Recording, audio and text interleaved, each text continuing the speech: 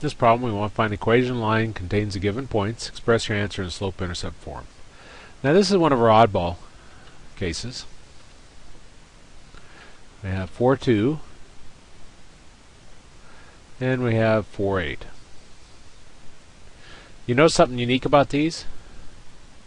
The x values are both the same, aren't they? Since the x values are both the same, then our answer is going to be x is equal to 4. Now you can't try to use the 3 steps I gave you in class. They will not work on the oddball cases. You'll get weird results sometimes. One of them it kind of works on, but the other one just fails miserably. So again, if you spot the x values are the same, then your answer is x equals whatever the numbers are.